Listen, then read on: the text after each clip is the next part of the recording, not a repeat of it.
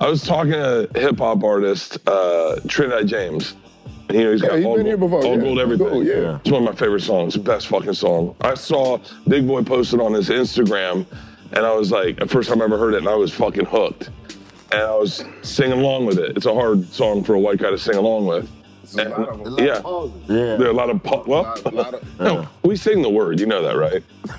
That's what I said. Yeah, we sing the word. Like, not when you're around, but like when we're by ourselves. In the private, no, in our car, not in our home. Not when we're doing yard work. Like with the windows up. With the windows up, yeah. With the windows up. So if the windows all the way up. All the way up. And you got 10 on, and nobody can see your Wait, hold on. Can you imagine singing a hip hop song, All Gold Everything, and not enjoying, getting along? I talked to Snoop about this. But as a black man, when you sing the music, but when you sing the music, you get involved, right? Yeah. You get taken into it. Yeah, but I talked to Snoop about it. Just make sure the window's up.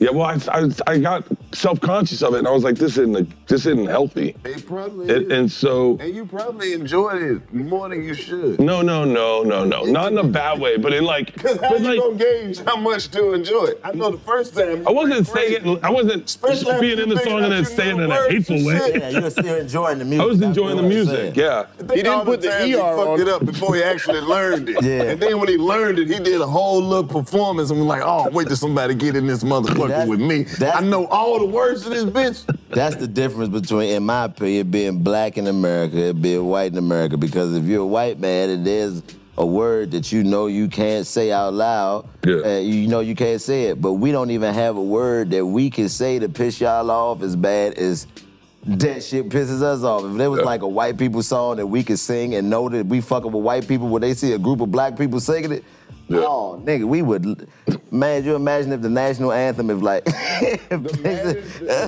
only thing that you can say to a white person now to make them mad, really, like that would work like that, is call them a racist. Yes, it's a hard one to come back from. Racist is like they will fight to not be that. What?